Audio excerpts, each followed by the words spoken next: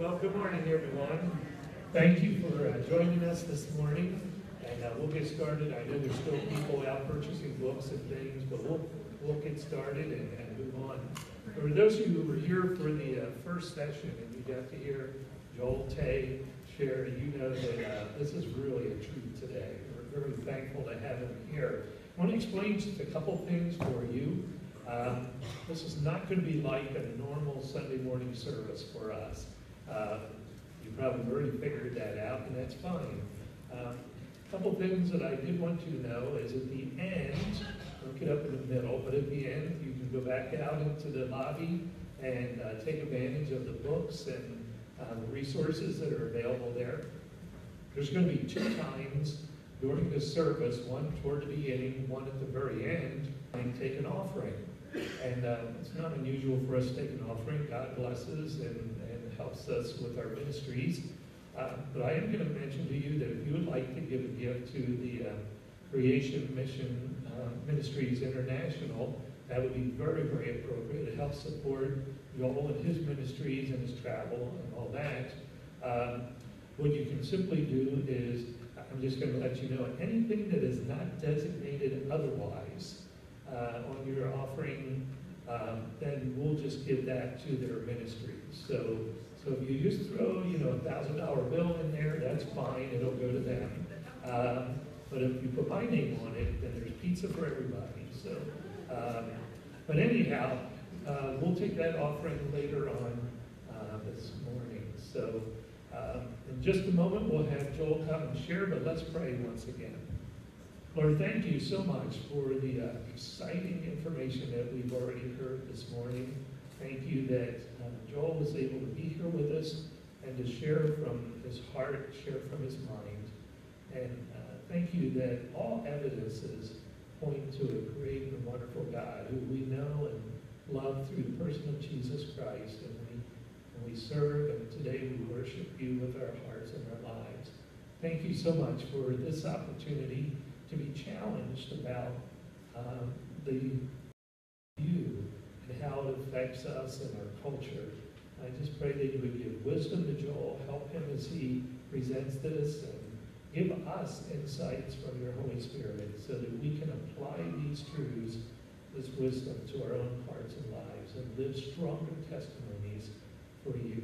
Thank you for your grace and mercy that we have through Christ our Savior. We pray in his name. Amen. Well, in case I didn't say a lot of this earlier, but with Joel being here with us, it's probably good for you to know that he does have credentials. So I'm going to let you know that he has a couple master's degree in theology, also divinity. So he studied the biblical evidence, and he has also his bachelor's degrees in evolutionary biology and genetics, and also a diploma in biotechnology. He spent time in Australia serving there. He also, when he was there, served an internship with Ravi Zacharias. So you're familiar with him. And he served in those ministries, helping there. And he's been a part of Campus Crusade, and so he has a multitude of experience and great background.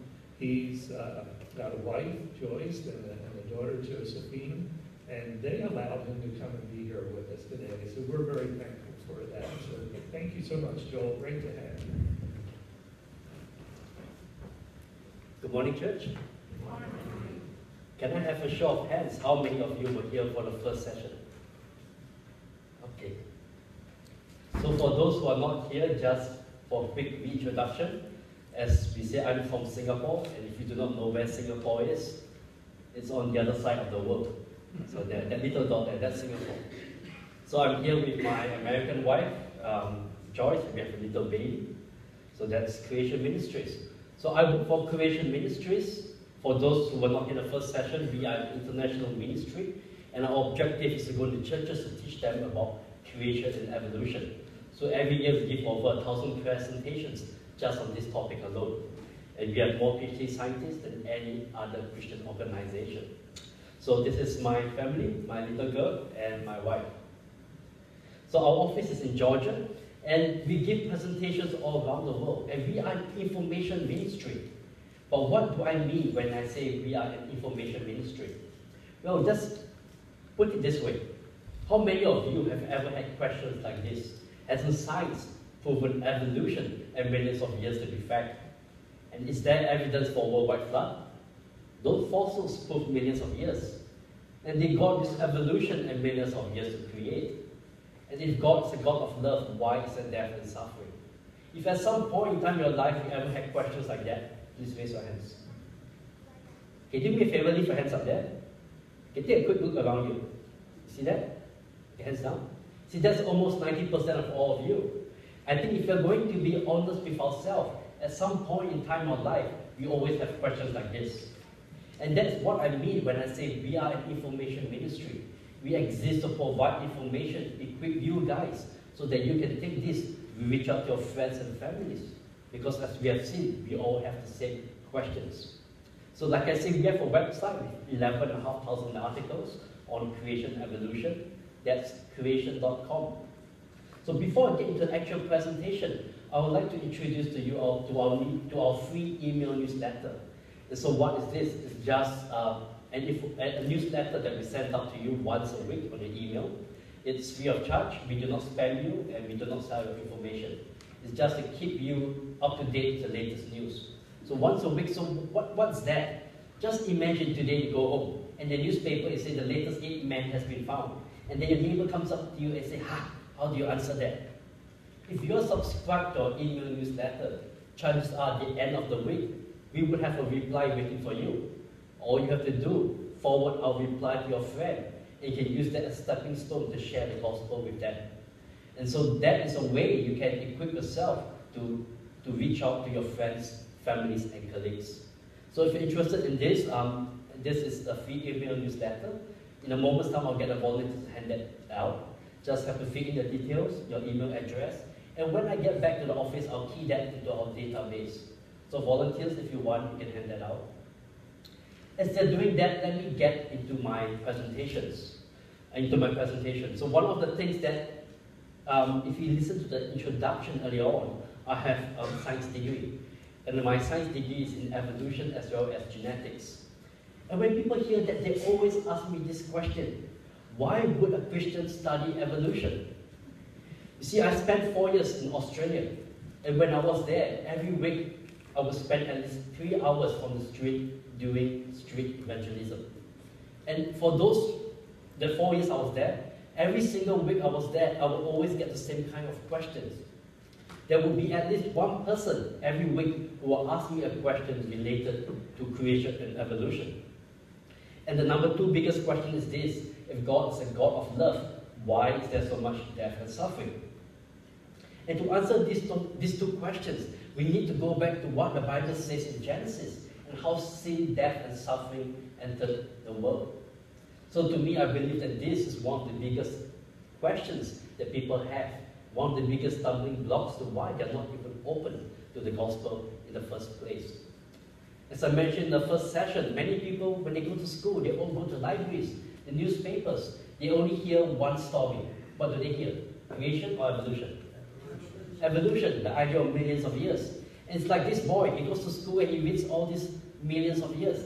And he goes to school, his friend Johnny tries to reach out to him. And Johnny says this: Jesus died for sinners, the Bible says so. And he turns around and says, the Bible isn't true. He asks his friend, say, Johnny, what about 8 men? Where do dinosaurs fit in the Bible? What about carbon-14 dating? And could God have created over millions of years? The same kind of question that 90% of our hands went up. His friends say, I don't know. And he says, see, I told you the Bible isn't true. Friends, do you think Johnny's witnessing will be effective? No. But it's worse than that, because now Johnny has all these questions. And he goes home, Mom, Dad, can you answer these questions? And does he get any answers? Is that any surprise that we get people writing into us? Here somebody wrote in, a youth leader. I used to beat my head against a wall, wondering why we lost all our young people at age 16. I realized age 16 is when they teach evolution in depth in science. Some of the teachers actually identify the Christian students and make a special point of explaining the differences and difficulties in reconciling Genesis and the facts of evolution. It's no wonder we lost them. I come near tears thinking about it. Here's a college chaplain. This constant brainwashing is talking about evolution.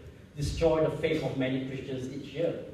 Our surveys indicate that 80% of first-year students believe in a God who is there.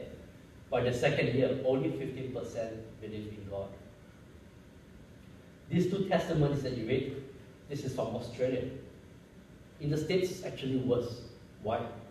Because in the States, we do not wait till they're 16. They first learn about evolution, even from 4th grade.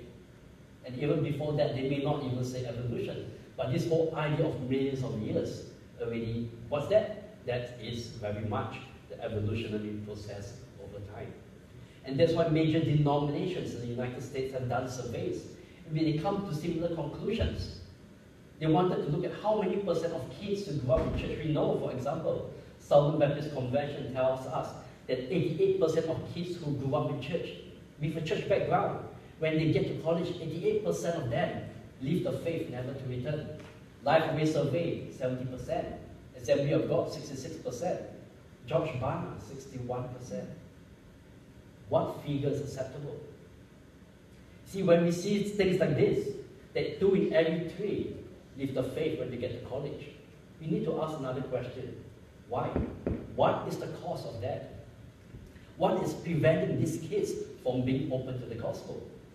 So 2 years ago, my CEO, Gary Bates, he did an experiment. And what he did basically was he went to the colleges in Georgia and he interviewed hundreds of students. And we call that a follow-up project. And what we have here is that we ask all these students a simple question. Do you have a church background? If they say yes, they grew up in church, we interview them. The rest who did not grow up in church, we excluded them. We just wanted to see kids who grew up in church, right? And from this group, we asked the second question. Do you believe in creation or evolution? And the vast majority actually said evolution. So to this evolution group who grew up in church, we asked the third question. Has the church ever shown you how science supports the Bible? Every single one said no. And the fourth question, do you still attend church? And every single one of those kids, except for one guy, no longer attends church. And then we went to the group that believes in creation. Has the church shown you how science supports the Bible? Every single one said yes. Do you still attend church? And every single one of those kids still attend church. And like I said earlier on, when we see that statistic 2 in 3 fall away, we need to ask the question why. And I believe that creation and evolution is the biggest intellectual stumbling block to people coming to the faith. And that's actually what we call the follow-up project. And you know, the atheists, they know that as well. You see, some churches we go to, pastors, they do not want to teach about this. They say it's controversial. Or they say, you know, why can't we just say that God used evolution? Why do we have to stir this up and create all this controversy? But our studies show, as I already indicate, that kids who are not shown to defend the faith, once they believe in evolution, when they get to college, they leave the faith. And the atheists know that. In fact, in this book, he is an atheist. He's not shy about it. He encourages his fellow atheists to do this. Make allies, be cooperative. We need help. Build bridges. Work with religious groups. Our best allies for defending evolution are members of the mainstream clergy. See, he knows that if you can get the church teaching evolution, it will lead to an exodus much later on. Many people believing the faith.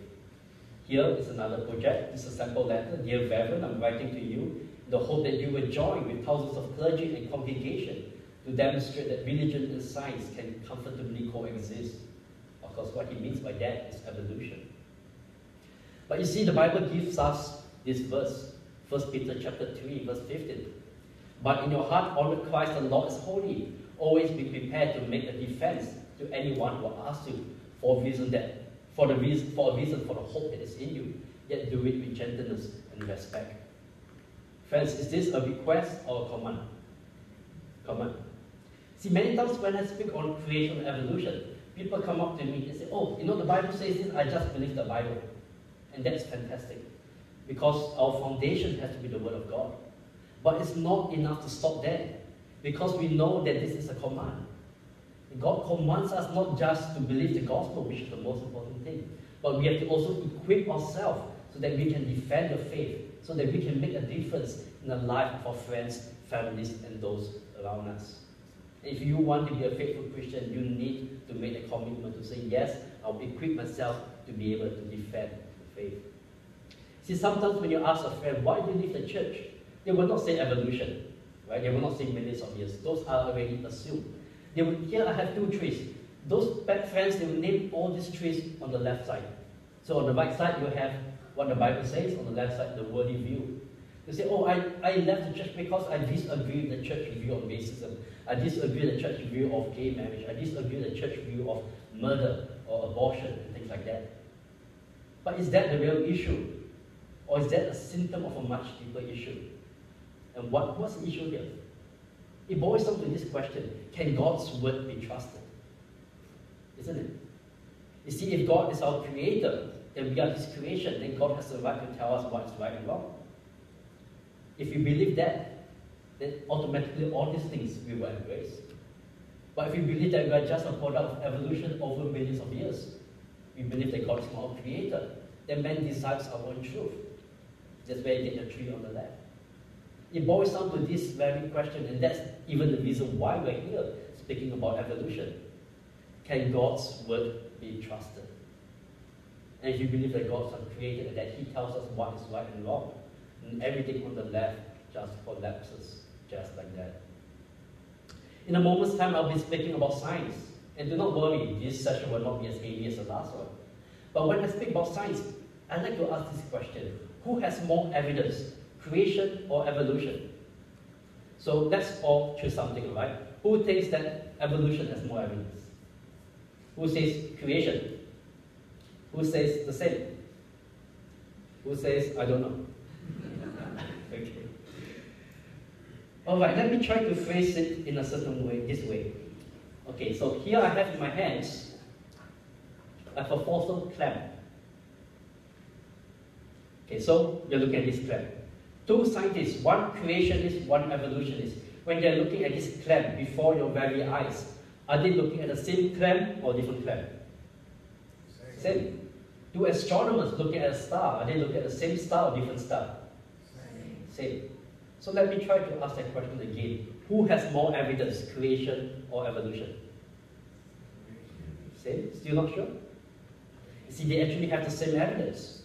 And the reason they come to different conclusions is not because they have a different evidence, but because they interpret that evidence differently based on a different starting point. You see, when we talk about science, what comes to mind? If you're like me, I think when you say science, I think of laptops, I think of technology. But that is what we call operational science or experimental science. Right? That's what gives us all these things that we see around here. So what's operational science? It's science that's in the present, it's science that's observable, science that is repeatable, and science that is testable. So just to show you what I mean by that, here there's a big ball and a small ball. If I were to let go of both balls at the same time, which will hit the floor first? Who says the big ball? Small? Same? Let's try it out. What's the answer? If you're not sure, what can you do? Just do it over and over again. So that's experimental science or operational science. But you see, when we are speaking about creation or evolution, we're dealing with very different kind of science. We're dealing with what we call historical science, or even forensic science. And historical science is different because it's science that's not in the present, it's not observable, it's not testable, it's not repeatable. In other words, experimentation is not possible. And what do I mean by that? You see, I grew up in World War II. So I grew up today, but my grandmother grew up in World War II. Okay, so if I want to find out what happened in World War II, what can I do? Well, I can interview my grandmother. I can go to the libraries. I can look at videos about World War II. But whatever I'm doing is in the present. See, I cannot go back into the past and observe World War II for myself. I cannot go back to the past and do experiments of World War II. So because I'm not able to carry out those experiments in the present, I'm not able to remove a lot of the false understanding that I have. All I can do is look at things in the past and try to reconstruct what it was like back then. So when it comes to historical science, it's much more subjective compared to operational science. And you must understand that it's not the evidence that changed. It's our starting worldview that is different, that leads us to interpret that evidence differently. I'll try to explain if you're still finding it a little bit hard to understand why is this important. So here I have two lines or two semicircles, alright? So again, what's missing and how did this look like originally? I want everybody to choose something, alright? Who thinks the original picture, the original missing picture, it used to be A? Anybody says A? B? C? I see a B. C? A few C's? A few happy faces? And D? A few more D's. Okay. Do you want to know the answer? Nothing. You laugh. Nothing's missing because that's how I drew it. But you see, I tricked you. But that's my point, isn't it? Why did you think something was missing? It was a leading question. I suggested to you that something was missing. And so with that understanding, you look at the evidence and you came to a conclusion that was completely wrong. In fact, it doesn't matter whether you choose A, B, C, or D. Your conclusion will be entirely consistent with the two semicircles. But because you had the wrong starting point, you came to the wrong conclusion. Now imagine we had to redo the entire thing. And before I show you those four options, I suggested to you, consider the possibility that nothing is missing. And then I show you the same thing again. Will you have said, choose one of those four? Do you see how having a different starting point, a different worldview, brings you to interpret the evidence to a very different conclusion? And that is actually what's happening when we are speaking about creation and evolution. The world, you look at those, you say, look at those rock layers. That's evidence of millions of years of death, disease, and suffering, and fossils. But may I encourage you to look at those things with biblical glasses. Start the Word of God and look at those evidence. And those rock layers are no longer evidence of millions of years of death and suffering. Those rock layers, taking God's Word as our authority, will now become evidence of 6,000-year-old creation. No death before the fall, Noah's flood, and things like that. How many of you have visited the Grand Canyon? Oh, that's a lot of you, hands down. Well, if you see the Grand Canyon, you'll be familiar with all this. Do you see the millions of years there and the rock layers? No. What are you looking at? Rock layers, that's the evidence. What's the interpretation? Millions of years. So take a step back and learn to separate the evidence from the interpretation. So here we're looking at the rock layers, and what are in those rock layers? That's sedimentary rock laid down by water, and we have bones, fossils in those rock layers. So evolutionists say that formed over millions of years. The Bible says there's a worldwide flood. That's why we get all these sedimentary rocks with fossil layers. So, in fact, who is right? So earlier on, I mentioned to you that this is a fossil planet. And do we know that actually every mountain range in the world, the top of every mountain range in the world, is actually covered with marine fossils, even the top of Mount Everest. How did you get there? And the evolutionists, in fact, they will agree. They say, yeah, we know that there are fossils at the top of Mount Everest, but Mount Everest was once under the ocean, and over millions of years, those rock layers were being pushed up. The Bible said there was a worldwide flood, and all these things were buried. After the flood, the Bible said the mountains rose, vanishing very quickly, and very soon after the flood, we have all these new high mountains being pushed up. And that's why we see marine fossils at the top of Mount Everest. You see how the same evidence, but two different interpretations. So who is right? I say that when you start the Word of God, it makes much more sense. How? How many of you here have cooked clams? When you cook them, do they remain closed or do they open up? They open up. Because the ligament breaks down, they open up. In fact, if you go to a seashore, you go to the beach, you see the fossil clams. After a few days after the dye, the top half separates from the bottom half.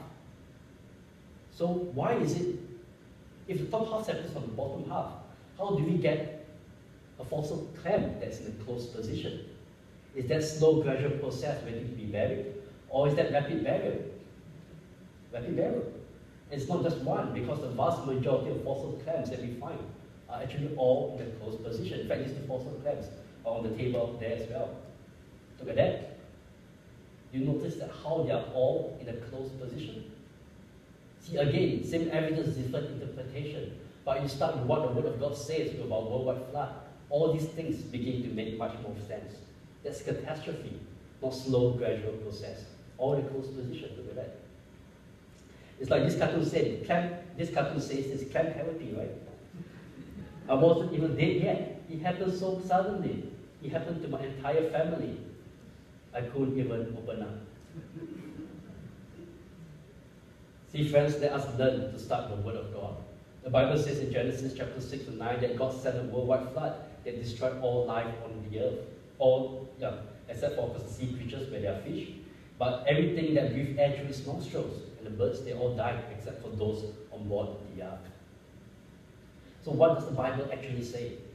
In 2 Peter chapter 3, it says this: knowing this, first of all, that scoffers will come in the last days scoffing, following their own evil desires. What are scoffers? Unbelievers, people come mocking the Bible. Verse 4, they will say, where is the promise of his coming? For ever since the fathers fell asleep, all things are continuing as they were from the beginning of creation. Uniformitarianism is no gradual process. There's no flood, there's no catastrophe. It continues. For they deliberately overlooked this fact. The heavens existed long ago, and the earth was formed out of water and through water by the word of God. And that by means of this, the world that then existed was deluged with water and perished. See, evolution teaches that the world at the beginning was hot, molten lava that cooled down before the oceans formed. The Bible says that the earth at the beginning was wet, was water. So they deny that. And then they deny what? The worldwide flood. So the last day scoffers will come along denying the worldwide flood. But it doesn't just stop there. It says this: they deliberately overlook. What is that? If you have to deliberately overlook something, it tells me that with the right starting point, the right millimeter glasses, I should be able to see evidence of the flood all around. In fact, let us look at the evidence for that. Here we have a picture of Mount St. Helens. How many of you were around when Mount St. Helens erupted? Quite a few of you. If you notice something about Mount St. Helens, it's strange because there's a hole inside. You see, this volcano, when it erupted, did not just blow its top, it blew its side. And when that happened in 1980, we saw many interesting things happening. See, here you actually have a person for scale. This entire cliff was formed in 3 events, each taking less than a single day. This first layer, this was when it erupted, that's the volcanic ash. You see that? Not millions of years, rapidly. And then we have the second layer. When it blew its side, hot ash and debris ran down the mountainside. And this entire second layer was formed in just 3 hours. Let us zoom into the second layer. Okay. Do you see that? Do you see all that little micro laminations there? If you open a geology textbook today, they will say that each of those lines must have taken 1 year to form. This is a record of tens of thousands of years. But remember what I said about operational science and seeing things in the present. When Mount St. Helens erupted, this entire layer formed in just 3 hours. See, friends, if you have a catastrophe, you do not need millions of years for these things to form. They form very quickly. And then the third layer was formed in less than a day when a mud flow ran through that area. Friends, you see how a worldwide flood could have caused something like that to occur very quickly without the need of millions of years. All the sedimentary rock, even volcanic rock being laid down quickly. But you say to me, okay, so maybe you're right that rock layers can form quickly if there's a catastrophe. But you know what? I've been to the Grand Canyon and we all know that there's the Colorado River going through the Grand Canyon. Look at the high sides. That river must have taken millions of years to cover that canyon. Really? Let's go back to Mount St. Helens. Do you remember what I said? That the top one was a mud flow that ran through the area. When that mud flow ran through that area, it actually covered a canyon in less than a single day through hard rock. In fact, that canyon today is known as Little Grand Canyon. That's because it's 1/40 of the size of the Grand Canyon. And friends, Mount St. Helens is a tiny volcano compared to worldwide flood. Can you imagine what a worldwide flood would have done? A flood that taken over a year. If you look at this, in fact, you see the same high sides that you see the Colorado River. Not millions of years. And you see the river that flows in the center. Did that river take millions of years to cover up this canyon? Or was the river what was left after the catastrophe? Do you see how starting with a flood makes such a big difference? But you say to me, okay, so you're right, rock layers can form quickly, canyons can be covered up quickly if there's a catastrophe. But you said earlier on that they contain fossils. Everybody knows fossils takes millions of years to form. Does it? I already covered some of this in the first session. But how does a fossil form? If you go to the museum, this is what it says. A dinosaur dies, it sinks to the bottom. Right? And over millions of years, it's slowly being buried up. And that's all the rock layers you see there. And one day, due to erosion, due to construction, building a road, you cut through the road, through the layers, and what you see are the exposed bones. And that's how you get a fossil. But can you really get a fossil forming that way? It's actually very hard. How many of you have seen documentaries of the ocean floor, or even gone scuba diving? Here, Great Barrier Reef. Is the ocean floor covered with millions of fish waiting to be buried? No. Why not? Well, they get eaten away, right? They decay. Just do a simple experiment. So here we have Freddy the fish, right? So Freddy is swimming, and when nobody is looking, you take a few drops of cyanide. Poor Freddy, right? If this happens in the ocean, what happens? It dies, it floats to the top, other fish come, bites at it, within a few days, crabs fall to the bottom, lobster scavengers come along, and within a few weeks, nothing is left. How then do you get a fossil? By slow, gradual process. So you can only get a fossil as a rapid burial, so that it's forever buried in that position.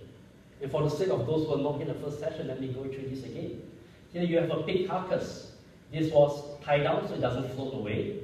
It was placed in deep water, low oxygen water, cold waters, so it doesn't decay that quickly. And they put a big cage so the sharks and big fish will not eat that. Just looking at what scavengers would do, like lobsters, do this in a week. And the next picture, this same pig 7 days later. You see how it falls apart, how scattered the bones are? It doesn't fall in a nicely preserved position. So how then can you get a fossil forming over long periods of time, millions of years? It doesn't make sense. And here, in fact, we have a marine reptile. And do you notice how well preserved this is? It's not scattered about. In fact, this fossil, I can tell you, that formed so quickly, I can even tell you that this is a female. And how can I tell it's a female? You see it simple? It's giving birth. I know some of you ladies, you have stories of long labor. Did that take a million years? You see, friends, when you see something like that, you can only explain it with a huge watery catastrophe. Flood conditions at a worldwide scale that caused millions of dead things to be buried in the rock layers. So in Creation Magazine, I'll talk about that a little bit more. But this is a quarterly magazine that we have every quarter. We talk about buried birth. See, sometimes I share so many things that I don't expect you guys to remember everything. In fact, even if you can remember a little bit, that's enough. But do you think you can take a magazine with this picture and go to a friend and say, hey, look at this, and then use that to share it with them? See how this can be very much a stepping stone to bring the gospel to somebody who may have never heard the gospel in the first place. So, if this is rapid burial, how then do we get a fossil? Freddy the fish. So remember what I say, when no one's looking, you take this time a pot of sediment and you very quickly dump it over him. And with lots of water and the right conditions, you might get for yourself a fossil. And just like this. See, whatever happened, buried this fish so quickly, it was forever buried before it could even finish its lunch. How long does fish take to finish its lunch? Millions of years? Worldwide flood. But can fossils form that quickly? Well, I actually have this teddy bear that was formed in 3 to 5 months. All they had to do was take this bear, put that under a mineral spring, let water pour over that, and within 3 to 5 months, the whole bear had actually turned into stone. What you need is not millions of years. What you need is lots of water and minerals. in a short period of time. In fact, I have another bear from this very same spring. It's on the fossil table. At the end of today, go and hold it for yourself and see it for yourself. Okay, this was the bear that's made in the same spring, just 3 to 5 months. In Scientific America, in the 1800s, 1889, they actually had an article of this very spring. In the past, people would try to fossilize all kinds of things. So they'll take carcasses of fox, cat, dogs, bird, in this case a lobster, and you hang it there, let water drip on it. In a short period of time, the entire thing will become encased in stone. In fact, if you read lower down, in one case that they were talking about how they actually done that to a cat. And this cat was so completely permineralized that when it broke off his head, no organic material was left. The entire thing had actually turned into stone. Again, lots of water, minerals, short period of time. What about this fossil rose? This is actually a cardboard rose with a metal wire here. How long did this take? This is on the table out there as well. This was made in the Czech Republic, and it took, this is another view, just 10 days. We say 2 weeks, actually 10 days. All right, but 2 weeks was short. Not millions of years. And you have another teddy bear here from the very same spring. 2 weeks. Not millions of years. You see how having a flood makes such a big difference. So people, they come up to me and say, yeah, so maybe those things are really convincing, but how many of you here have actually heard of petrified forests? Anyone? Oh, it's a lot of you. So what's a petrified forest? Well, it's if you go to the fossil record, you begin to see what appears to be forests, these tree trunks that are running through all these rock layers. And what is here? What are the rock layers and these tree trunks going through that? In the fossil record, is what it looks like. So how did that happen? If those rock layers, did they form over millions of years? You see, if you look at the evolutionary story, you see those trees were there, and they were there, and the rock layers slowly formed around it.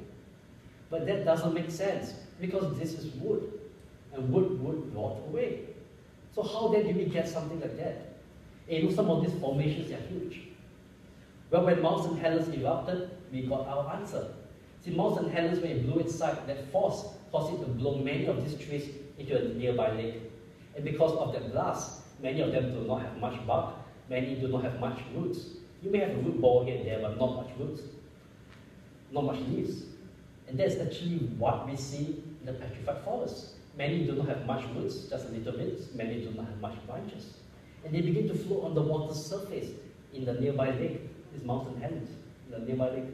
This is how they're floating there. As they were floating there, within a few weeks, they rubbed against one another, and the bark fell to the bottom. And within a few months, the bark began to form low-grade coal. And as they were floating there, what happens is that the root end begins to get waterlogged first, and then it sinks and floats in a vertical position. And then soon after a few months, the whole thing gets waterlogged, and they begin to fall vertically in that position. So just like what you see here, the root end sinks first, and then they begin to fall in that vertical position. Look very much like a forest. This is the picture from Mount St. Helens. He said the scientist who did that, it was actually a very dangerous job, because as he was under the water, he could see this tree trunk starting to sink into the water. It looks like a forest. You see, friends, these things only make sense if you have a worldwide flood. Some of these formations are massive. What kind of local flood could cause all these things to happen? This is a lake that you're looking at. And yet some of these formations are really huge. This only can be explained with a worldwide flood, not the evolutionary story of millions of years. And we can even get high-grade black coal right now. Just take lignin, which is the main component of wood, put some acid-activated clay, some heat, in this case 300 degrees Fahrenheit, which really isn't much for a geological process. 4 to 36 weeks, you can get high-grade black coal. Again, lots of water, minerals, heat, and short period of time. Just last year, it was published that we can actually get algae to oil in just 1 hour. Green algae, water, heat, pressure. That's all you need. And you know what? They say that the best quality crude oil that you get from this, that mixture has to be 80 to 90% of water. How big are those oil fields out there? What kind of conditions will you require to make those things? You see how the flood again makes the difference. So what does the Bible say? The Bible says that God created the world in 6 days, around 6,000 years ago. See, many people, when they say God created the world in 6 days, they say this, yeah, it's true, but doesn't the Bible also say that a day with the Lord is like 1,000 years? Well, it does. But read the rest of the verse. It says 1,000 years is like a day. You're back to square one. See, the verse is not saying that every day is 1,000 years. It's just saying that God is patient. He's very patient with us. Alright? So where did we get the idea of millions of years? Even if each day is 1,000 years, friends, you're still stuck with 6,000 years, not even a million years. So it really doesn't help you. And it doesn't help you to stretch these days out to long periods of time. You see, if you look at the order of creation, it contradicts the evolutionary story completely. One example is this. When was the sun, moon, and stars created? Day 4. When were the plants created? Day 3. 1 day before the sun, moon, and stars, which is not an issue. But if you stretch each day out to be tens of millions of years, then now you have your plants going tens of millions of years without the sun, moon, and stars. So why would you ever do that? You end up with a position that is not compatible with the Bible and not compatible with evolution. So that just doesn't make sense. Friends, it's so much easier to just believe what the Bible says. Of course, He created man on day 6. And that's just one example. We have many examples here where how on the left side, what the Bible says contradicts the order of evolution on the right side. This is not a full list. There's at least 24 contradictions in the order of creation compared to evolution. But the Bible doesn't stop there. It gives us a chronology. It gives us a chronology from Adam all the way to Jesus. The reason why Jesus, the last man, has to die on the cross was because sin came through the first man, the first Adam. And notice what happens here. The Bible doesn't just give us a chronology from Jesus all the way, from Adam all the way to Jesus. Jesus is our kinsman redeemer. But the Bible gives us what we call a chronogenealogy. What's that? A genealogy with numbers, with age. So the Bible says, for example, and this is small, you may not be able to see the numbers, but what it's saying is Adam was 130 years when he had his next son. His next son was 105 when he had his next son. And you have this where father, so old, next son. This son was so old, next son. You have a complete lineage. You just have to add up the numbers. It can go from Adam all the way to Joseph. We know when Jacob and Joseph lived. We know when it was the Exodus. We know when it was the exile. We know when Jesus died on the cross. It's just a matter of adding those numbers up. In fact, you get a date from creation all the way to the present day. It's about 6,000 years old, not millions of years. When you have a chronogenealogy, you cannot put any gaps in between. So I'm going to explain this as a timeline. And this is a little bit hard to understand, but I need you to follow me, because if you get this, it will make a lot of sense. Okay, I want you to look at this top line. The top line is an evolutionary tree. So if you believe, let's draw a timeline, okay? 13.7 billion years, according to evolution. Universe, 13.7 billion years. According to evolution, man came into the scene the last 200,000 years. Last year they changed it, so it's 300,000 now. But they're always changing the dates. So 13.7 billion years, man came in 300,000 years ago. Where is man on this timeline? It's at the end of the timeline. If you start with biblical creation, 6,000 years old, Adam and Eve on day 6, we are at the beginning of this timeline. So two very different timelines. In one, the evolutionary timeline, man comes in at the end. The Bible, man comes in at the beginning. Two very different timelines. What did Jesus say when he was teaching about marriage?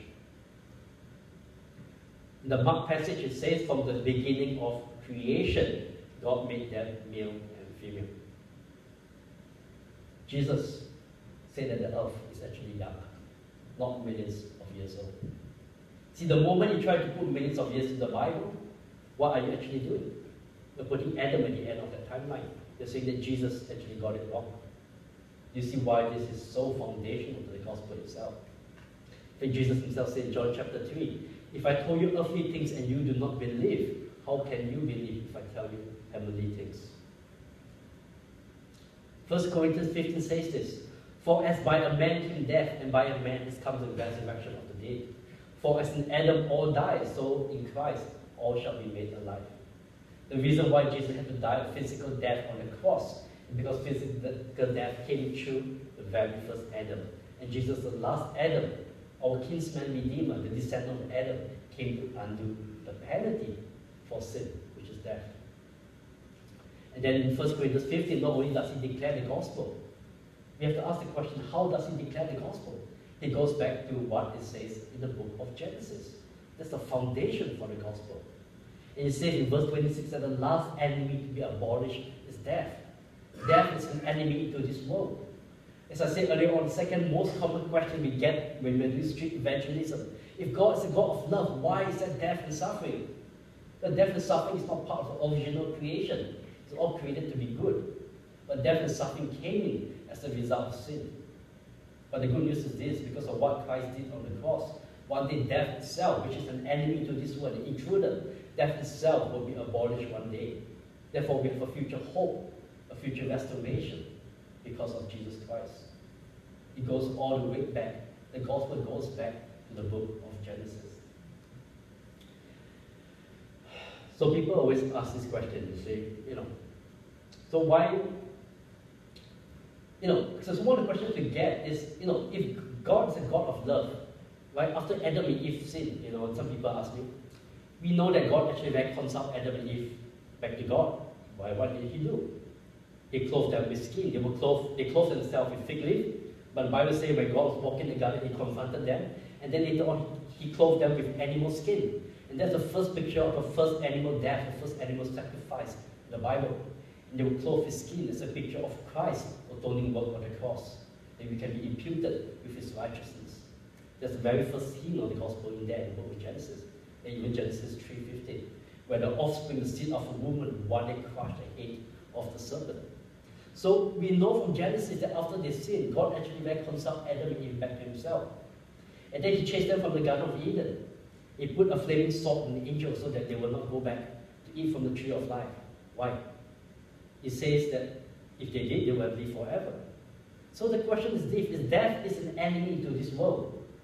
Why did God not want Adam and Eve to go back to eat from the tree of life and do away with sin and with death? There's a few reasons. One reason is because if Adam and Eve went back, they live forever, they're still in a sinful state. They continue to sin. If Adam and Eve live forever, but it's not enough because the whole creation was brought into a curse because of their sin. Creation itself has to be redeemed. And lastly, because of this, remember what it says in Genesis chapter 3, verse 15, that a seed of the woman crushed the head of the serpent. Who is that referring to? Christ. Christ coming to defeat serpent, to defeat Satan, and eventually one day to defeat even death. But you see, if Adam and Eve had lived forever, it means that their offspring would have lived forever. Which means the offspring will live forever, which means Christ, the descendant of Adam, will not have been able to die on the cross. Redemption would not have been possible. So even though death is the enemy to this world, by not allowing Adam and Eve to live forever, he made it possible for Christ to die on the cross, so that the entire universe with Christ might redeem from himself a special people. And that's why when we look at Romans chapter 8, verse 20, it says, for the creation itself was subjected to fertility, not willingly, but because of him who subjected it. Who? God. In the hope that creation itself will be set free from its bondage to corruption and obtain the freedom of the glory of the children of God. For we know that whole creation has been groaning together in pains of birth pangs until now. That's just what I said. Death is an enemy into this world. Sin is an enemy into this world. But by not allowing Adam and Eve to live forever after their sin, he made it possible for Christ to come to undo the works of sin. And that's why one day there will be no more tears, no more suffering. One day there will be new heaven, new earth. But you see how all this goes back to what it says in the book of Genesis. If you compromise on Genesis, the gospel collapses. Our future hope and restoration collapses. So you say earlier on, we mentioned that the rock layers contain fossils. But what are fossils? What are fossils? Evidence of dead things. Things that were once alive that is now show evidence of disease. In this case, cancer, arthritis, bite marks. Is that a good thing? No. You see, if you say that, where does this whole idea of millions of years come from? It comes as an interpretation of those rock layers, which contain death, disease, and suffering. Which is a problem, because if that is really millions of years, you're saying that death, disease, and suffering came before Adam. Here you have none done some bone arthritis. That's not good. It's a result of the fall. And remember what we said earlier on, or what in the first session, about what the dinosaurs did at the beginning. Before the fall, they ate plants, right? Only after the fall, they begin to eat one another. So at the very beginning, before sin entered the world, every green plant was for food. And after the fall, animals eat one another. And after the flood, God gave Noah permission to eat meat. And that's why we can eat meat today. But that was not what it was like before sin entered the world. But you see, if you believe in evolution, that from one set of millions of years of death, disease, and struggle leads to man, then death, disease, and struggle is not an enemy. In fact, in evolution, death is a friend. Death is a good thing because it leads to the progress of man. And death was there from the very beginning. So here we have in the Garden of Eden, at the end of day 6, God looked at all He created. He said there's no death. Everything is very good. If you try to put millions of years of rock layers, what are you saying? You're actually saying that death, disease, and suffering is very good. Do you see how this affects the goodness of God? Do you see how if you believe in millions of years, you have no answer to the question that everybody has. If God is a God of love, why is there death and suffering? But if you believe what the Bible says, that death is the enemy to this world, the death is here only for a short period of time, but because of what Christ did on the cross, one day death itself will be destroyed. Then you have an answer to the problem of evil. In fact, Christianity is the only major worldview that has an answer to the problem of evil, because in Christianity, death is not part of the original creation.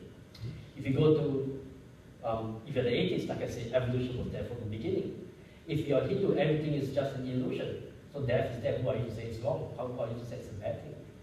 If you believe in reincarnation, what is that? It's a cycle of life and death from the very beginning. Even the Muslim in the Quran, it says that God created the cattle for food. What's that? It's death. So only the Christian actually is the one that has an answer to that question. If God is a God of love, why is there death and suffering?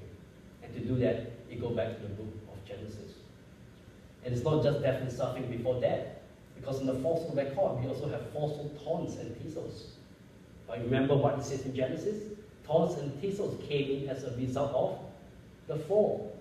In other words, the entire fossil record has to be a record of something not before the fall, but after the fall, which means it can no longer be evidence of millions of years. That is a record of the worldwide flood. See, oh Adam, what a perfect world it is. Yes, if all the plants are so nice to touch. Contradicts what it says, the word of God.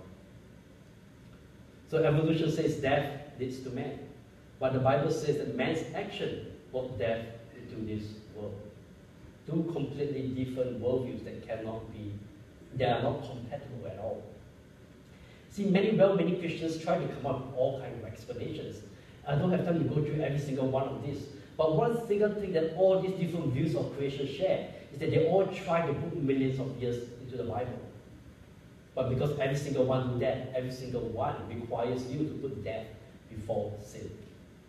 There's only one view that doesn't have that issue, and that's if you take the word of God plainly.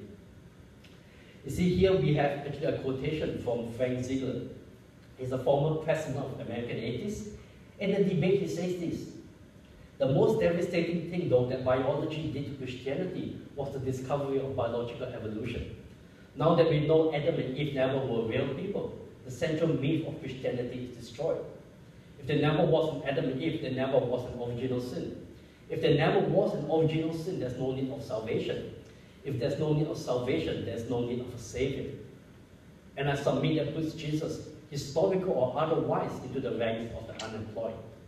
I think that evolution is absolutely the death knell of Christianity. You know what he's right? If evolution is true, Christianity cannot be true. But can I also say that if Christianity is true, evolution cannot be true? See, the reason for the cross goes back to Genesis. See, many people, when one of the things I hear a lot in churches nowadays, they always say, we are a gospel-centered church. We are a gospel-centered church. But what does it really mean to be a gospel-centered church? Can you really be gospel-centered if you have really undermined the very foundation upon which the gospel stands? See, at the end of the day, what is your authority? Is it the word of God? It boils down to that. As I said earlier on, I repeat again, Jesus said, if I told you earthly things and you do not believe, how can you believe if I tell you heavenly things?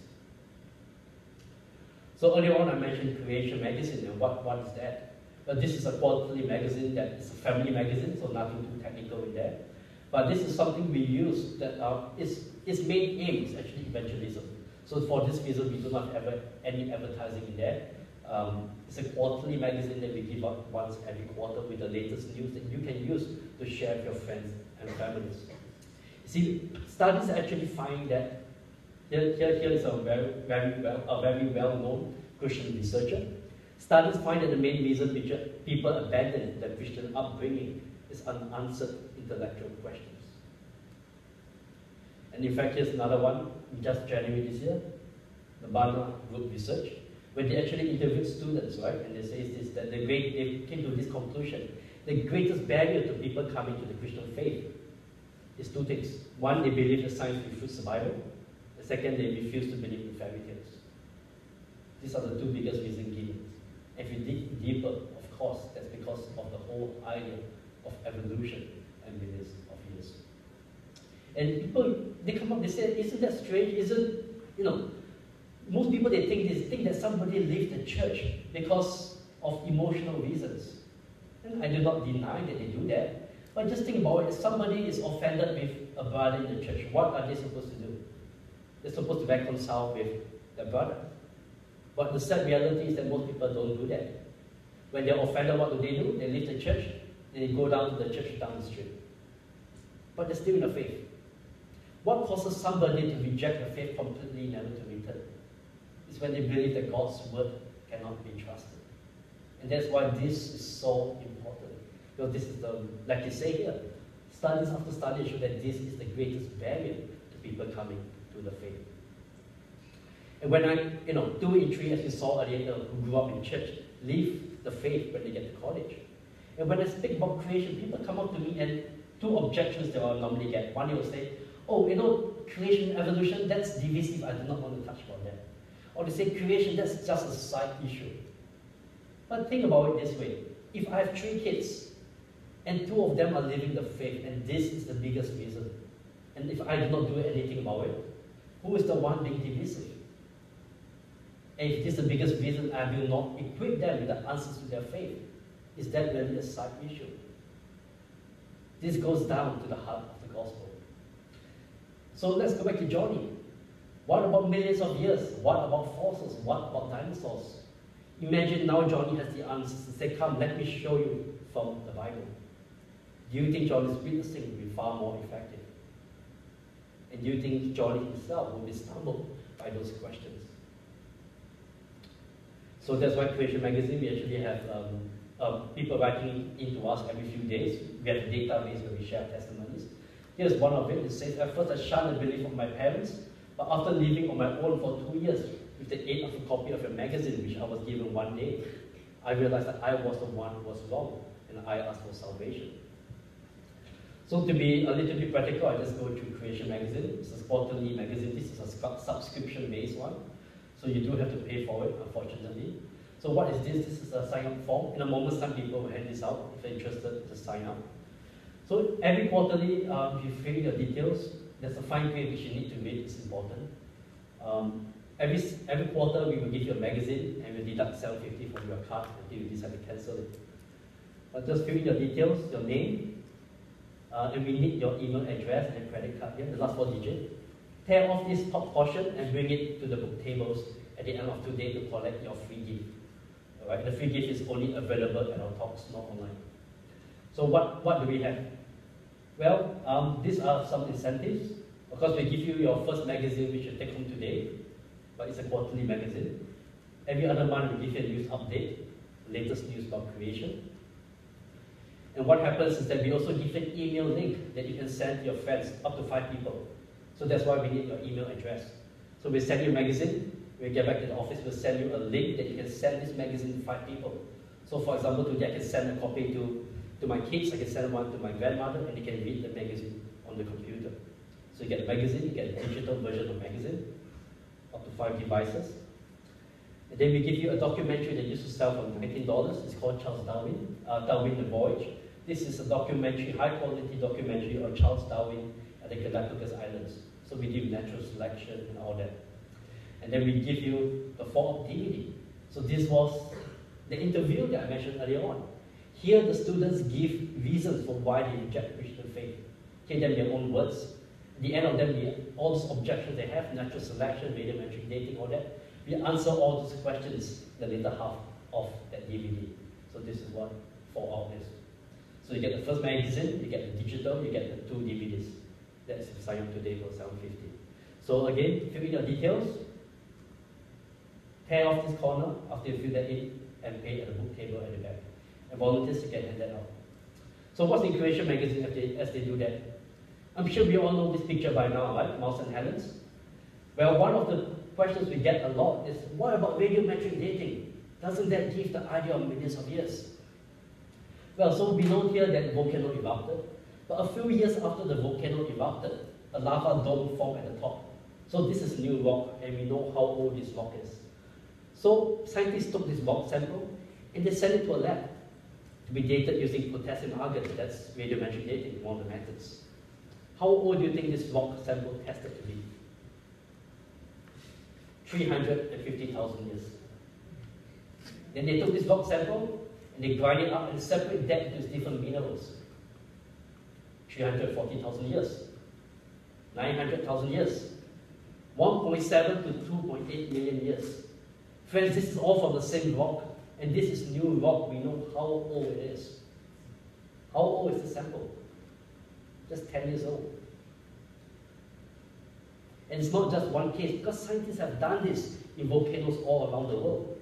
So here on the left column, we have all the volcanoes they tested. The location, Hawaii, Sicily, California, New Zealand, Arizona. You have the volcano name, and you have the date. Some of them are 50 years, some 200 years, some 1,000 years. And on the right side, the radiometric dates. Do you see that? The radiometric dates give you the dates of millions and millions of years. But in every single one of these, the rock samples are very young. And the question is this: if in every single case of rock of known ages, they give us the wrong dates, what makes you think it will work on rocks of unknown ages? See, you don't have to go to all that complicated thing, but you have this picture in Creation Magazine. You go to a friend and say, hey, look at that. You can use that to share with them. So if the evidence is so clear, why do many people refuse to believe? Well, as I said earlier on, many people only hear one side of the story. But there's the other side, and there are those who refuse because they know the implication. See, they know the implication of creation. That means there's a creator. That means that we are answerable to this creator. We cannot live our life the way we like. We have to live it according to God's word. So here you have a very famous, world-famous atheist philosopher. And he said this. He admitted, he said, I want atheism to be true. And I am made uneasy by the fact that some of the most intelligent and well-informed people I know are religious believers. It isn't just I don't believe in God and naturally hope that I'm right in my belief. It's that I hope there is no God. I don't want there to be a God. I don't want the universe to be like that. You see that? You bring them to a place where they have no excuse. Because if there is a creator, then friends, we have to live our life according to the word of God. Romans chapter 1:20 says this: for his invisible attributes, namely his eternal power and divine nature, have been clearly perceived ever since the creation of the world, in the things that have been made, so that they are without excuse. So friends, that is something in Creation Magazine. So people ask me after Creation Magazine, that should actually be the first resource to look at. But after Creation Magazine, what would you recommend? But if you're new to this topic, I would recommend the Creation Answers book. So this book has the top 60 questions in 20 chapters that people have on creation or evolution. So what are they? What about radiometric dating? What about the dinosaurs? One whole chapter on that. What about distant starlight? What about how did the animals get to Australia? Where did Cain get his wife? You know, how did animals feed on the ark? Who were the sons of God in Genesis chapter 6? So all these questions in this book here, right? So after Creation Magazine, look at this book next. And if you have somebody going through high school evolution, we have Refuting Evolution, which you read there to counter that point by point. And we have another book at the back, which I highly recommend for high school students as well. I do not have a slide for that because it's actually brand new at the back. But come to talk to me and I'll show it to you. Okay, so maybe these are the basics, and you say, okay, I already have the basics, what's next? I would recommend next to look at Evolution Achilles Heel.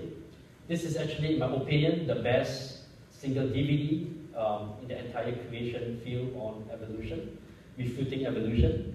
We have actually won a few awards for this documentary as well. Highly recommended, Evolution Achilles Heel. Comes with a book that goes into more depth if that's something you're looking at. And here's something different. Have any of you heard of UFOs, aliens? Ever wondered they existed? So in this one we cover that. So Alien Intrusion, this is a documentary. We actually came out, this was in the cinemas in January this year. So Gary Bates, my CEO, this is one of his one of the topics he specializes in, on aliens and UFOs, and this is a very different kind of message, which you can use to actually share the gospel from there too. Strong gospel conclusion. If you want the best commentary on Genesis, it's the Genesis account at the back there. I think you might only have 100 copies left. 800 pages on Genesis 1 to 11, history, theology, and even church history. So history, theology, and science. Sorry. Okay, so in fact, in our warehouse, we actually have over 800 resources. So what we have here, we actually bring the best here for you. And I'm just, even that, many people's a lot, so I'm just recommending the top maybe 4 or 5 to actually look at. If you like a lot of pictures I have, the quick fossils and all that, is in this book. It's a picture book. And we of course have for kids, a book on geology and a book on dinosaur. Personally, I really like the dinosaur one a lot. So all the things you saw today, radiometric, carbon dating, dinosaur soft tissue, dinosaur artifacts, they're all in that book. A lot of my slides are actually from this book. So friends, you see there's actually a battle for worldview out there. One evolution and one creation. It's the same evidence, but starting on your biblical glasses, you come to a very different conclusions based on that. As we said earlier on, the Bible presents the 7th seal of history. Creation, curse, catastrophe, confusion, the covenant that's Mount Sinai, Christ dying on the cross, and one day the future consummation and restoration. Friends, there are answers to all these questions. Of the 800 books we have in our warehouse, 30 years ago, not a single one of them existed. There are answers for this generation that previous generations would never have imagined. So most people only hear one side of the story, like I say, evolution. But there's the other side of the story. In fact, I would highly encourage you guys to make the commitment, equip yourself with the answers so that you can make a difference to these people. See, my friend he heard this message, he was so passionate, he said, how can I reach my campus? There are 20,000 people here with a negative view of Christian and religion and of God. You know, me standing here on a Sunday, 1 hour, or even 2 hours, I cannot do that. But do you know who can? If every single one of you here make the commitment and say, yes, I will equip myself to defend the faith, to know the answers of all these questions, so that I can reach out to my friends and families. We can do this easily. The figure that you saw earlier on, 2 in 3 falling away, will not happen to your families and friends. You see, just a quick one. How many of you have ever heard of that claim that apes, chimpanzees, and humans are 98.5% similar in DNA? Anyone have heard of that? Do you know where that figure came from? That figure came from the 1970s. When was the Human Genome Project completed? The draft for the Human Genome Project was in the 2000s. So this is more than one generation before we had a draft of the Human Genome Project. So where did this number, 98.5%, come from? It comes from one of the world leading bird experts. He was using a method that nobody uses today because it's not very reliable, but at the time they thought that was good. And he compared the chimp and human DNA, it says 98.5% similar. Well, that guy is Dr. John Elquist. Here's news. Dr. John Elquist today is actually a biblical creationist. He has rejected that number. So how similar is our DNA today? It's only about 80%. If you look at our Y chromosome, and Y chromosome is what every male has, an X and Y chromosome. If you look at the Y chromosome and compare the human Y chromosome and chimpanzee Y chromosome, the chimpanzee is actually missing half of it. And the other half, if you compare with the humans, is only 70% similar.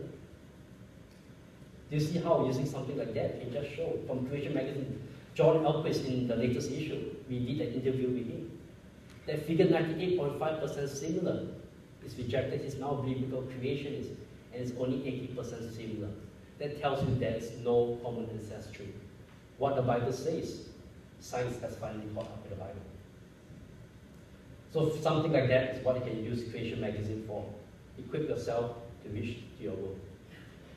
So here's a summary of what we covered today. We look at why young people are leaving the church. We show you the solution to that. We discuss experimental versus historical science. We show you how our presupposition shape the way we view the evidence. Remember the two semicircles.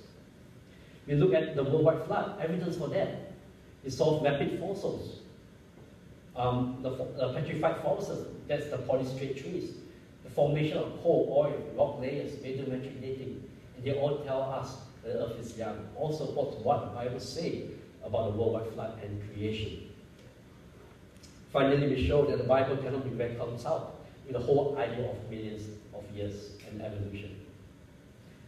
Friends, the Bible can be trusted, and my challenge to you, as I said, is to equip yourself to make a difference.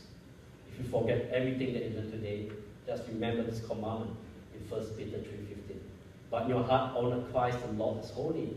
Always be prepared to make a defense to anyone who asks you for a reason for the hope that is in you, yet do it with gentleness and respect.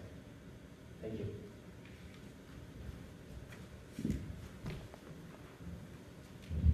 Thank you so much, Joel. We're going to have our ushers come, and we're going to have prayer, and then after that we're going to sing together a song, and I'll let you know when you're dismissed. So let's pray together. Lord, thank you so much for the goodness of this world that you've given to us, the life that we have in Christ, because of your love, because of your grace. You have reached down and touched and won us. Lord, we just come overwhelmed with information, overwhelmed with your goodness to us and all that you have created for us. And we pray, Lord, that you would help us to learn more and to trust stronger in you and your word. And we ask it to the glory of Christ. In his name, amen.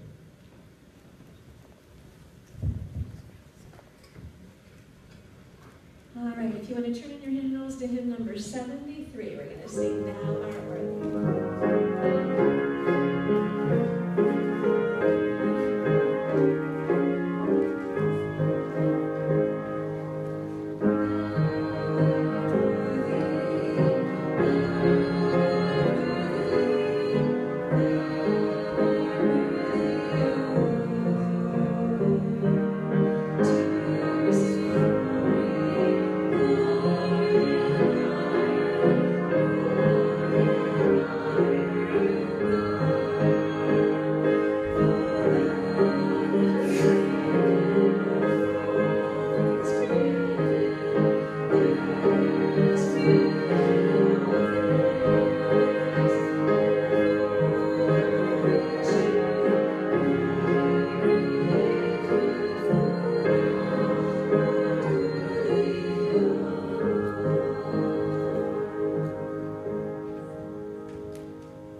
So before we dismiss, I'll just remind you that there is the display in the back. I know Joel would love to meet with you. If you have questions, he can answer them. Also, one thing we normally do here on Sunday morning is we ask people who are here, if you're not here, don't worry about it, but if you're here, we ask you to take, there's a notebook on the outsides of the pew, just quickly write down that you're here. We're thrilled to have you. just want to have a record of that. So thank you very much. You are dismissed.